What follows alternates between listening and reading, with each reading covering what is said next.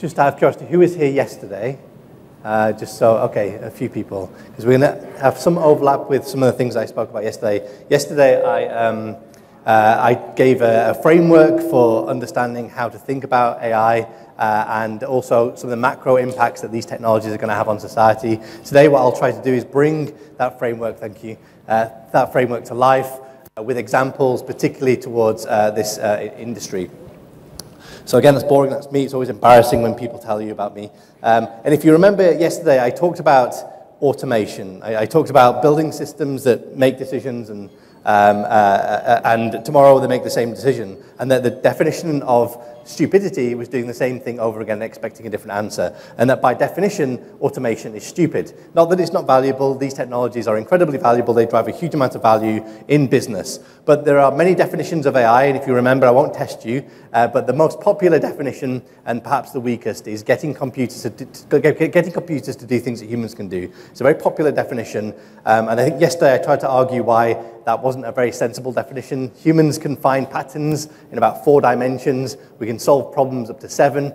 Computers can find patterns in thousands of dimensions. They can solve problems with thousands of moving parts. So benchmarking machines against humans is a very silly thing to do. So the definition of AI that I wanted to get across yesterday comes from the definition of intelligence, which is goal-directed adaptive systems, systems that essentially are trying to achieve a goal. They move towards that goal, but ultimately try to learn from the decisions that they're making. And we know that for the most part, most systems in production don't adapt themselves. Almost everything that we currently do in industry, in AI, looks like this.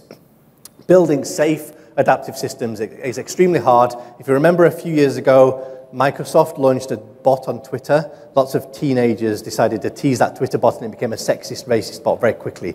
That's what happens when you put systems in production that can adapt themselves. They can adapt themselves in ways that you can't predict. True paradigm of AI, systems that can safely adapt themselves in production. And then I gave a little bit of a history lesson. And I think it's important to have this recap, because it's important to distinguish the different types of AI that are out there. So this is AI in the 60s and 70s. We would write down lots of rules. This is Socrates. So if I say to you, Socrates is a man and all men are mortal, I can infer that Socrates is mortal. And so we would write down lots of rules and try to infer new knowledge from those rules. And we know it didn't really scale, it didn't really work. In the 80s and 90s, a new type of AI came along that's modeled on how brains work. And I mentioned that 20 years ago, my PhD was trying to build the brains of bumblebees. Bumblebees have 1 million brain cells. They can do very, very smart things. 20 years ago, it was impossible to build brains of 1 million neurons. Then what happened is that we had these agent-based systems, again, where you had these different knowledge sources all arguing and trying to come up with a better solution. And then what happened is that we got brains again. So now we have brains. Now these brains are billions of neurons, and we can teach these brains to do things that humans can do. This is what we're currently calling large LLMs or generative AI. These brains are really good at knowing things about the world. They're really good at telling you what they know about the world. They are not good at reasoning, and they're not good at decision making. So actually my expectation, AI has been quite cyclic over the past 70 years.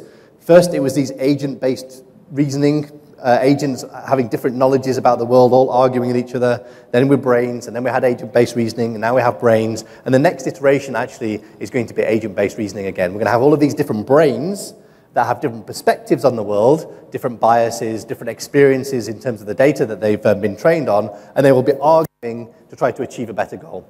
So the next iteration in AI are actually these large language models that are all trying to coordinate towards a single answer. But as I said, looking at AI through technology, looking at AI through definitions isn't very useful. And I argue that actually over the past 10 years, new algorithms, new data, computers allowed us to do interesting things. And I talked about 6 categories of interesting things. And what I want to do today is I want to bring those categories to life with respect to this industry. So the first category, if you remember, was task automation. Now, in our organizations, we have lots and lots and lots of repetitive, mundane tasks that we're doing. And what we want to do is ultimately use relatively straightforward, simple algorithms, macros, to free people up from those mundane tasks. Like, for example, checking whether a piece of content aligns with your brand identity. it's something that's repetitive, it's mundane. We can use actually relatively simple algorithms to solve that problem. Just to give you kind of like something that we do beyond what's inside the organization, one of the things that we use AI for, or relatively simple algorithms, is try to identify the right imagery to match the text. Again, these are not necessarily sophisticated algorithms, but this is a relatively simple thing that we can do to make sure that we've got the right imagery matching the right text. So this is automation. The second category is content generation, and as I said, content generation has now become quite important. Everybody's excited about large language models and the ability to create imagery and sound and eventually videos. And so one idea I want you to take away today is that it's not good enough just to be able to generate generic content. If you go to Midjourney or Dall-E or whatever, and you say, create an image of a cat holding a pen in space, it will do a very good job of creating a general image of a cat holding a pen in space. But if you are working on the Mont Blanc account, for example, if you're a creative working on Mont Blanc, you want that to be a Mont Blanc pen, you want it to be a Mont Blanc cat, probably a black and white cat. So you want that content to be styled according to that brand. So what we can do is we can train large language models to understand the identity of brands and then create content that is brand specific. That's really quite exciting. And maybe just an example of something externally that we've done, one of the campaigns that we've done here is the Milkmaid ad. So we can use generative AI to take a historic painting in this case, and I think we all can now do this in Adobe Photoshop. We can extend that image using generative AI to now tell a much interesting, richer story. So this is an example of where we can use generative AI to create campaigns. The third category was human representation, and again, I would be talking a few years ago about how we can take AI to replace people in call centers or salespeople by things that look and behave exactly like a human. But one of the ideas I want you to take away with you today is a concept of understanding audiences. So historically what we would do is we would try to correlate pixels, what happens within a piece of content, what happens within an ad with success, with clicks and activation and likes. But there's a whole load of information there that's missing, which is what goes on in people's heads when they look at a piece of content. You create a very complex narrative in your mind that has history, context, nostalgia, excitement. And before a year ago, it was very difficult to understand what happens in people's heads. What we can do with large language models is we can essentially build brains that represent how audiences think and perceive. And we can then take those signals, and we can use those signals to then better predict activation, which I think is very, very exciting. Now, what's also exciting, as I mentioned yesterday, we can build brains that represent cultures, minority groups, political parties, newspapers, and we can show those brains content to see how they react. Are we offending anybody? Are we causing any, violating any legal constraints? For example, in the UK, you're not allowed to have advertisements where you have people that look successful consuming alcohol. You're not allowed to have that. It breaks the advertisement laws. So you'd want some of your brains to be able to spot that and say that is inappropriate content. But again, what I want to do is show you an ad which I'm sure you've seen before. This is where we used, I think, a very famous Bollywood actor. So we trained a large language model on his character, and we then used him as a deep fake to then popularize essentially corner shops. Very, very kind of small brands, essentially selling their goods. So this is an example of how we can take a human being, replace it by something that looks exactly like a human being, and we used it in one of our campaigns. The fourth category is insight extraction. So if you remember yesterday, I talked about how over the past 10 years, we've been using machine learning, data science to extract insights from data, hoping that those insights ultimately lead to better decisions. And if you remember, I would argue that giving human beings better insights doesn't necessarily lead to better decisions. I'm a big advocate of solving the decision problem first and then working backwards. But what is really powerful about these technologies is that they can not only predict things about the world, they can explain why that world exists. And it's that explanation that's very, very powerful. And it's not only important to be able to explain things because it helps us understand the world better, but soon regulation will put more and more pressure on us to be able to explain how our algorithms are making decisions. Really the only difference between software and AIs is that some AIs are opaque in terms of how they make decisions. Now, sometimes it doesn't matter. It doesn't matter if you don't know how an AI is making its decision because it doesn't have a material impact on people's lives. But if it does have a material impact on people's lives, you need to make sure that that algorithm is explainable, so that it's transparent, it's auditable, and it's governable. So I'm a big advocate of making sure that all of the algorithms that we're developing are explainable. Not just because we learn more about the world, but also regulation is going to put more and more pressure on us to do that. In our world, what we can do is we can use machine learning to be able to understand the activation of campaigns. And I think there's already examples of companies doing that. But again, what's really important is the explainability. So it can explain that if you change the background from red to blue, then you're going to get more activation. Now, it might be that the blue doesn't align with your brand guidelines, so you'd want your brand checker, your task automation, to make sure that it aligns with your brand guidelines, or it might offend somebody. So you want your council of responsible AIs to make sure that that content isn't offending anybody. So this is how these things start to then interact together. And one of the campaigns that we did a few years ago was using advanced machine learning to be able to spot essentially hate speech. And what we did is we had it so that when somebody gave some hate speech on Twitter, if somebody was going to retweet that hate speech, we would say that if you retweet this, we will donate some money to actually the thing that you're hating against. So if you hate them and you retweet it, we're actually going to give them money. So this was where we used machine learning to be able to identify hate speech, which is actually much more sophisticated than traditional natural language processing, and we're able to actually manipulate people's behaviors more positively. I already talked yesterday about complex decision making. If you remember the maths, for example, if I've got 5 people that I need to allocate to 5 jobs, there are 5 factorial, 5 times 4 times 3 times 2 times 1. There's 120 possible ways to allocate 5 people to 5 jobs. If I've got 15 people, I now have 1 trillion ways to allocate people to jobs. If I've got 60 people, I now have more possible combinations than there are atoms in the universe.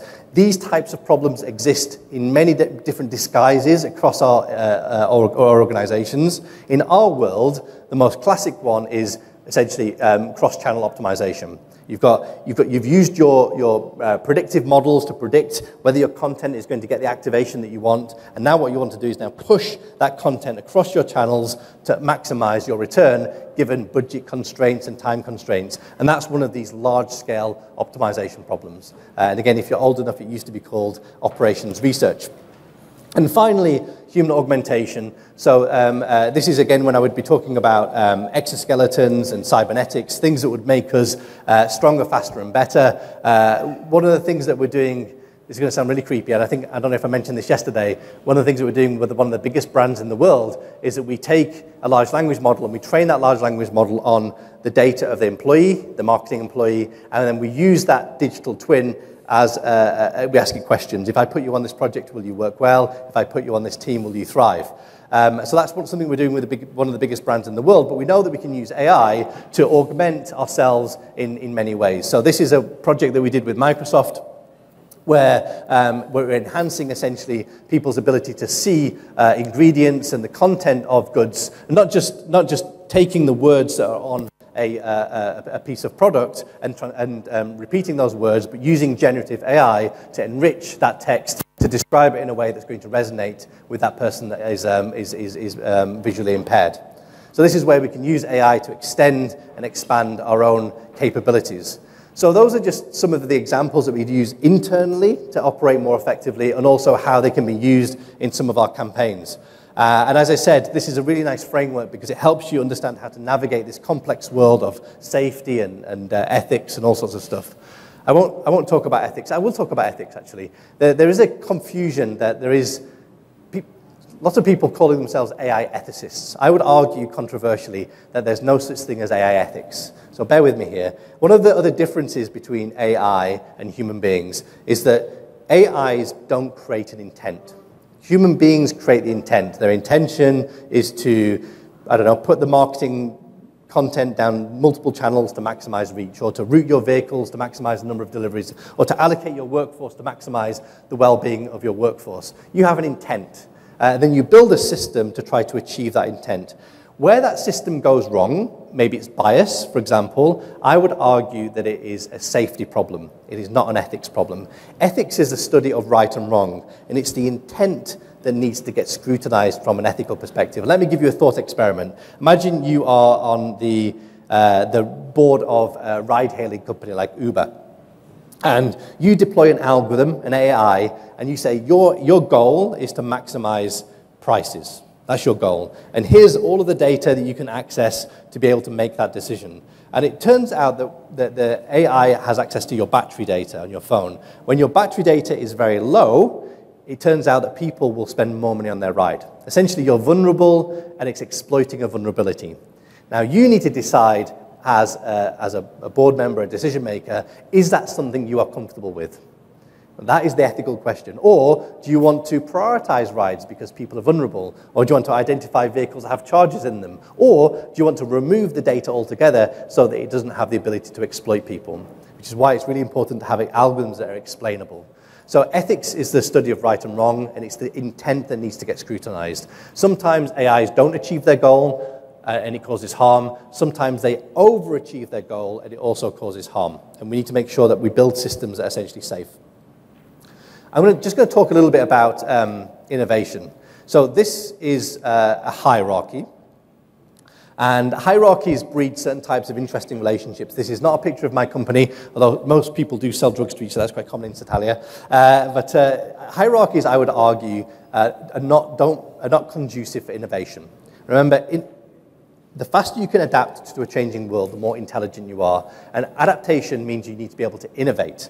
And so over the past several years, organizations have been embracing new organizational paradigms, agile and scrum and design thinking. And the principle behind these structures is to enable organizations to adapt more quickly to a changing world. The reason why I talk about this is because I know that we can use AI to sell more stuff. Right? I know that we can use AI to optimize and improve our operations. I've already given you some examples. If you are not using AI to unlock the creative capacity of your workforce, you are dying from the inside. This is something I'm really passionate about. In fact, I would even argue that this technology stack that I've just been through is going to be a commodity over the next 5 years. We already have access to very cheap compute, tons of data, more data than we need. All of the tools to build AI are essentially free. They're open source. The battleground for companies is not technology. The battleground is talent. How do you motivate, enable talent to innovate? Steve Jobs had a very good definition for innovation. He said, innovation is creativity that ships. And the most important word in that definition for me is the word that. That is generating ideas and getting to the point where somebody's willing to pay for them. And that process is long and hard and painful. The faster you can innovate, the more adaptive you are, the more intelligent you are. There's a very good book by a guy called Dan Pink on innovation. He said there are 3 things that motivate people. Autonomy, mastery, and purpose. Autonomy is giving people the freedom to do what they want. Mastery, the ability to become really good at what they want. And purpose is giving them something higher to align themselves with. Now, the first challenge that organizations have is how do you attract talent in the first place? I work with lots of brands, lots of companies who are trying to build out their own AI teams, and I ask them, where are you on this matrix? How sexy is your brand or your industry? How interesting or challenging are your problems? If you're not sexy and you don't have interesting problems, you're not going to attract talent. If you're sexy and you've got interesting problems, you'll attract talent and they'll stick. And if you're in the other 2 quadrants, you'll attract talent and they'll churn, they'll leave. And actually, you'll hire loads of AI experts. They'll probably build some really good models for you, and then they'll be expected to support and maintain those models. And they don't want to do that. That bores them, so they'll end up leaving. And that's actually one of the biggest challenges that organizations have, is people leaving because they're not doing more interesting things. So once you have engaged with talent, you need to then create an organizational structure that enables that talent to thrive. And again, over the past decade or so, we've seen a flattening of organizations, new tools, new organizational paradigms allow us to create these flat structures. Whilst I'm a big fan of flat structures, my company was only about 150 people when we were acquired by WPP. We never had any fixed managers, hierarchies. People were always free to work where they want, however they want, or whatever they want. What I want to do is essentially build a decentralized platform and scale it to a planet. I think that everybody should have the ability to work where they want, however they want, and whatever. That's a different conversation. But the same types of technologies that we can use now to profile our customers, to understand their behaviors, we can actually use inside our organization. So this is a digital representation of my company. We can see that if one of these two people leave down here, I get a silo. I can identify people who you give feedback to, who you go for inspiration. I can see people's relationships, their skills. I can identify secret lovers in my company. I can identify people who are going to leave the company before they know they're going to leave the company. So this does raise lots of interesting ethical questions. Now, if my employees thought I was using those insights to squeeze more utilization out of them, they wouldn't let me use this data. But it's the intent. The intent is by understanding these insights, we can align people to work in a way that aligns with their values and the values of the company. It's really, really important. I can't emphasize enough that it's talent that is your battleground. It is not technology. In fact, actually, organizations, what they're ultimately trying to do is they're trying to create a digital twin of themselves. You might have heard this term. So at the moment, organizations are building data lakes, and they put Tableau or some analytics layer on top of that data lake and think they have AI. I would argue that's not necessarily a sensible thing to do. I think Gartner said that 80% of data lakes are going to fail because they are not value-driven. I'm a big advocate of being able to identify what are the problems, what are the frictions that exist across your organization or your client's organization, and how do you then apply the right technologies to address those frictions whilst building your digital transformation over time. But what ultimately organizations are trying to do is build a digital twin of themselves. At the moment, if you or one of your clients run a marketing campaign that they think is going to increase demand by 10%, do you have the ability to project what will happen across your supply chain? Will your suppliers default on their supply? Do you have enough space in your warehouse? Do you have enough delivery drivers to move the goods? Do you have enough people in your stores to be able to fulfill that promise to the customer? And the answer is you probably can't answer that question right now. Most supply chains are disconnected. But the promise of a digital twin is to connect all of that together, to be able to run simulations, what happens if I do this, and then what do I need to do to optimize my supply chain to fulfill my customer. And what's really exciting for me about this, and particularly about the world of marketing, is that we might be able to find capacity in our supply chain. Maybe one of our suppliers is giving us a deal, or maybe we've got some overstock in a warehouse, and use that to create micro-marketing campaigns, to do tailored micro-marketing campaigns that drive footfall to particular stores or whatever. And actually, I think there are 3 digital twins. The first digital twin is of your operating model, and if we're all currently in media marketing, that is creativity, it's production, it's dissemination, and then learning about whether that's working or not and adapting very, very quickly. And of course, AI is going to completely optimize that process. It's going to allow us to create content extremely quickly, get it out there, see how it's being received. But it is also going to unlock the creative capacity of our workforce, enabling them to come up with much more interesting and dynamic campaigns. So we've got an opportunity in this industry to apply AI to completely optimize our operating model. The second digital twin is our workforce. And again, I can't emphasize this enough. What we need to do is we need to allocate that liquid layer of resources that you have across your operating model so that you can adapt more quickly to a changing world. And then finally, processes. We all have processes. Onboarding and offboarding and hiring and firing, they're all back office processes. But again, AI is starting to be used to reinvent how that works. I don't know about you, but in some companies, if you want to ask for some money, you ask your manager, and that goes up a chain of emails to some CFO that says yes or no, and they don't know what they're saying yes or no to, which is a bad way of making decisions. What Gore-Tex do is that they make all of their expenses publicly available, and then people then self-police each other. And you can use AI to essentially nudge people and steer people's decision-making. So AI will help us create these 3 digital twins, and I think that if you can converge these 3 digital twins over the next decade, you're going to have a very successful organization. And I won't bore you with this, but yesterday we talked about this framework for identifying frictions, from turning data into information, from extracting insights from that information, to making decisions. We can use these 6 categories of applications of AI to figure out what are the right applications to then solve those frictions, and then we can then use different criteria, prioritization criteria, to start knocking off those problems and then building value across our organization. I'm very happy to talk about this. Connect with me on LinkedIn. I'm happy to share these slides as well. So again, yesterday, just to close, I talked about the future impact of technology. We went through the pestle of singularities. I just want to call out 2, which I think is really important for this particular industry. So the first one is the political singularity, which is where we no longer know what is true. And I think that it's this industry's responsibility to make sure that we create the right infrastructure to authenticate content. If we can authenticate content, then we will mitigate the risks of misinformation bots, causing political ramifications, and also challenging the fabric of our reality. And the second one that I want to call out is the legal singularity, which is when surveillance becomes ubiquitous. We know these technologies are now phenomenal at understanding humans, their behaviors. They're even very good at then manipulating those behaviors to benefit yourself. And that's an incredibly powerful position to be in. And I believe that this industry needs to make sure that we have the right guardrails, the right structures in place to mitigate the accumulation of wealth and control with a small number of people. So on that note, I'm going to close and just remind you all, it's not good enough just to have a strong, profitable business. You need to have a purpose. If you don't have a strong purpose, you're not going to attract customers, you're not going to attract clients and talent. So thank you very much. I'm going to stop there.